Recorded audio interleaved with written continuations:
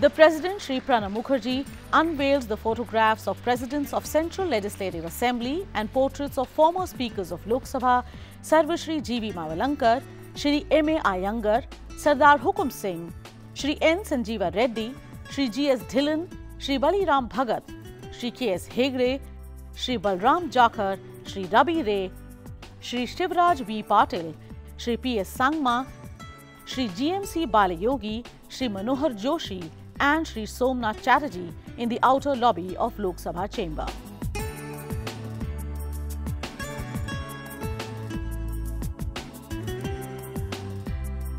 We are fortunate to have had a galaxy of illustrious presiding officers who have brought prestige to the chair.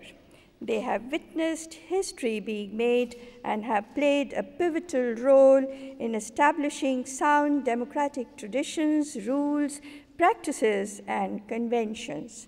The directions and rulings from the chair have asserted the authority and independence of the Parliament.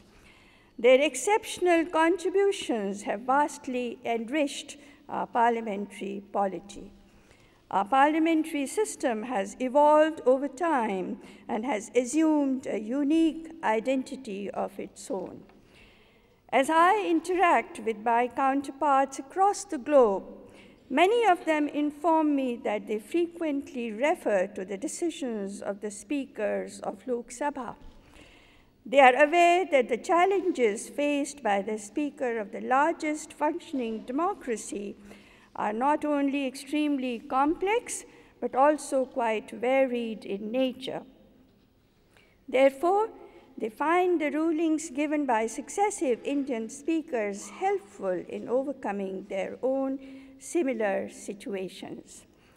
We get innumerable requests for copies of the rules of procedure and conduct of business in Lok Sabha, directions by the Speaker, and the practices and procedures of Parliament.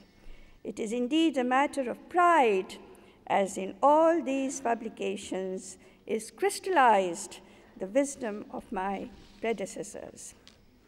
And so widely appreciated are these that the parliamentarians and officials from various countries come to our Bureau of Parliamentary Studies and Training to learn from these.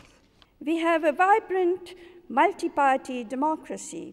Our speakers invariably are members of a political party and, like the rest, have been elected through an intense political process. However, as soon as they assume the office of the Speaker, they are expected to distance themselves from their political affiliations and become absolutely impartial, not only within, but also outside the House.